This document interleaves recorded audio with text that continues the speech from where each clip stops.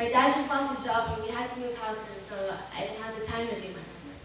I'm sorry, I just didn't have the time. Now I'm getting stared down by disappointed eyes sitting in my seat, thinking about how will I ever catch up in this class. And I bang my fingers to 16 seconds left on the clock because I just can't wait to be free.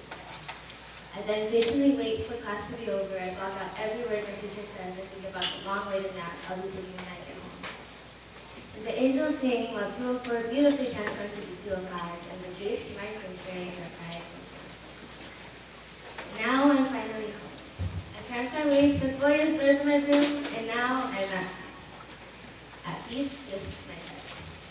And as I inhale the silence of comfort surrounding me and exhale the loud voices of annoying people and schoolwork stress, I am completely at peace. But there was something that didn't feel right. It seemed like there was an unknown presence in the room, some sort of itch in my throat, something pulling on my leg. As I look around, I notice a big, ugly, raggedy block of rimmed in blood. Algebra 6. And a thought raced to my mind to remind me that, oh, I do have to. So while I ponder in my bed while each one of my butt muscles is up and sitting stiff for 6 hours, I suddenly remembered that my doctor has recently diagnosed me with chronic wrist arthritis. So I guess that means I can't do my homework. And now that being said, let's check out all the Twitter drama that my peers have provided for my entertainment tonight and swipe my way down the list. Look whose news just leaked out now. Oh no, she did not just say that at him.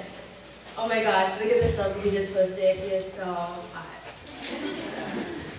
And now it's 12 a.m. and I'm snuggled down under my covers, protecting me from my responsibilities. And again, I remembered that I have homework, but it was way too late to start it. Gosh, why didn't I ever do it? I'm further disappointing myself while further disappointing my parents. Thinking of that horrible letter grade you chosen to represent my college. I think I just give up. And I'm sitting here thinking and thinking and thinking of what excuse to use next. And I thought, oh, my house is still burnt down, but my priorities have burned with it.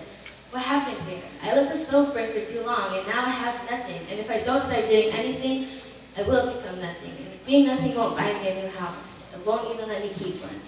I'm slowly losing my grip, barely standing on an edge, doomed to fall into a hole of regrets, a dark abyss full of loud voices asking me repeatedly why I didn't do study. And suddenly, every enjoyable memory I have rots, and all that occupies my mind are the moments I spent doing something stupid, when I could have been getting my work done. The dreams of smiles and congratulations are turned into expectations of scolding and catching me. And that's exactly what will happen when I bring home my next report card. When I show my mom a piece of paper that would determine my future, and I feel guilty for letting myself slack off when I knew I was capable of pushing myself. When I find myself stuck in my own caged head, beating myself up for missing out on opportunities I could have had. Stuck living with a constant reminder of what a disappointment I am. I'm looking for some scapegoat, some reassurance, when all I find is nothing. All I can do now is drown in my own self-pity. All I can do now is sulk and cry and curse myself for not studying for that one test, for not getting that one assignment done, for not performing to my greatest ability that I knew was always there. Hanging on by a thread, I'm slowly losing. Hanging on by a thread that might be able to be sewn back onto the right path. Maybe it's not too late to turn around and walk forward. Maybe I can still climb out of this hole and start this race. Though I'm delaying, there's still something there for me. Something there for you. Something there for everyone.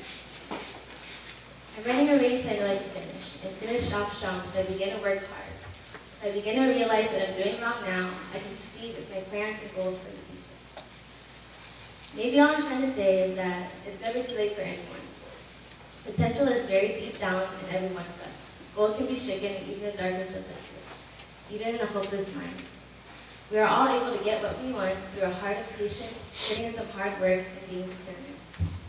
It is all programmed in all of us somewhere. We don't have to feel bad for ourselves. We should spend that time moving forward on a road that hopefully leads to happiness, that essential goal in life, that treasure that everyone has access to. It is a blessing to be living. But it's a choice to thrive and make the best of what we have. Yes, my house may be burned down, but I'll never be too late to rebuild it. Painting each one of my hopes into my hard work, though it would be a long, ongoing process, when my golden house is finished, I will be able to say at the end, I did it. I made it, I am living, and I am happy. And now for me, I think it all begins with starting my bathroom work. Thank you.